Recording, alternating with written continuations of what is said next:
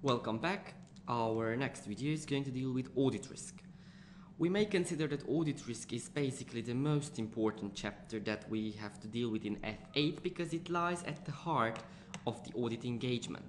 Why? Simply because according to ISA 200, the overall objectives of the auditor to conduct an audit is to obtain reasonable assurance. The auditor shall obtain sufficient and appropriate evidence to reduce the audit risk to an acceptably low level. I.e., why he should do that? Because basically his risk and his objective is, first of all, his objective is to express an opinion on the financial statements of the client, that these financial statements are free of material misstatements. Now, the risk here is that he is going to express an inappropriate opinion. And why he could do that? Because there are some elements in the financial statements that could lead to material misstatements and that might be not identified by the auditor. Let's see what's in our notes. Basically, any kind of modern audit that is conducted according to the ISAs will be conducted on a risk basis.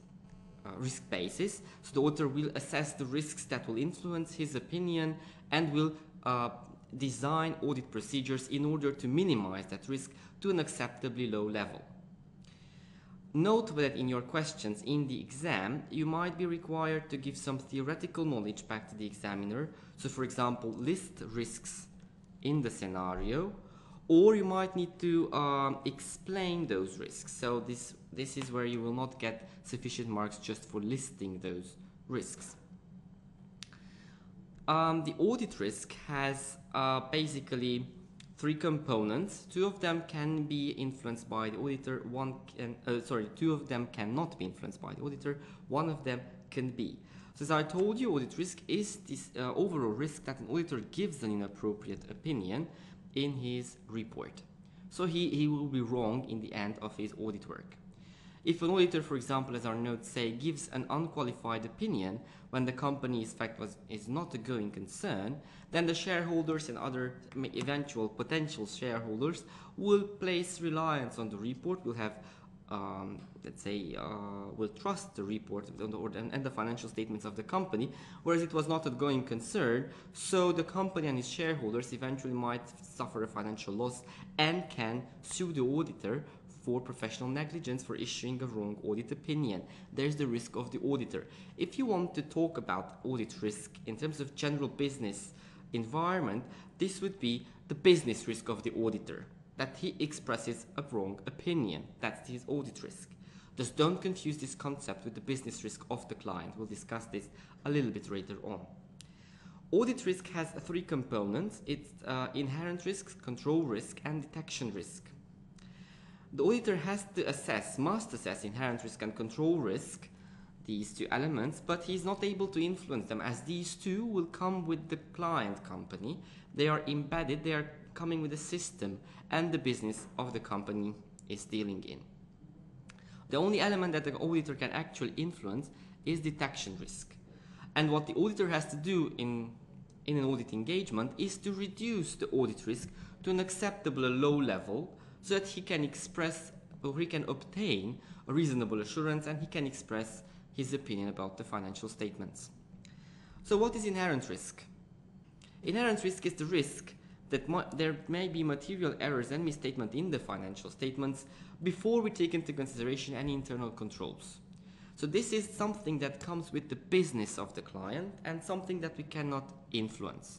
It is due to the environment, the economic environment, or the industry that the company is dealing in. For example, as per our notes, high-tech companies face such risk because their inventory becomes very quickly obsolete, because it's a very dynamic industry in which people always have to be very innovative to maintain the position on the market. So if we have old inventory, there's a high risk that these will be obsolete.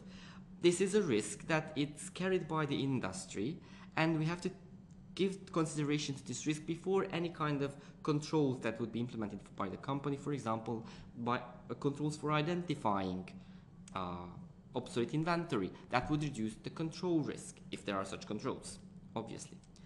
So now you know what's the control risk. The control risk is that the client's internal control system failed to prevent any material errors and misstatements, and these will basically end up in the financial statements.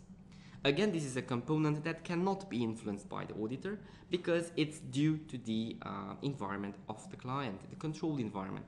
How strong and how effective is the control environment of the client? The auditor assesses this at the beginning of the engagement, has some expectations, and then during the audit engagement, he tests whether his assessments were right or not. He will conduct some tests of control. If the test team show that the system of control is not as effective as and efficient as it was expected to be, then basically audit risk goes up, and there shall be more substantive procedures, i.e. more procedures that will lower the detection risk that can actually diminish the audit risk on a total level. So for example, if there is no effective segregation of duties in the company, there is a high risk that employee fraud can be committed and will go undetected in the financial statements.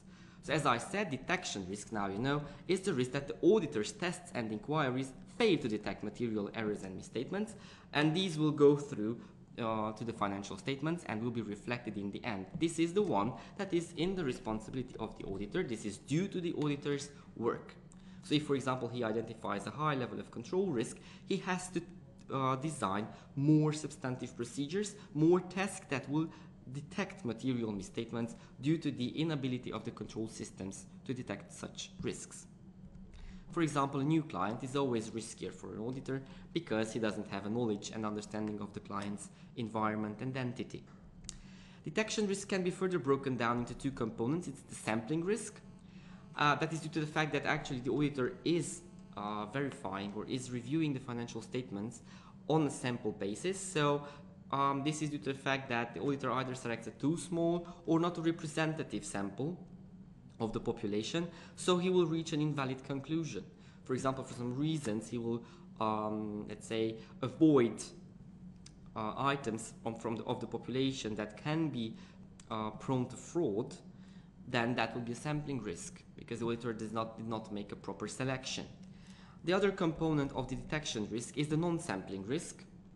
This is because the auditor arriving at the wrong conclusion for some other reasons than sampling, for example, management deliberately hiding or providing misleading information and explanation.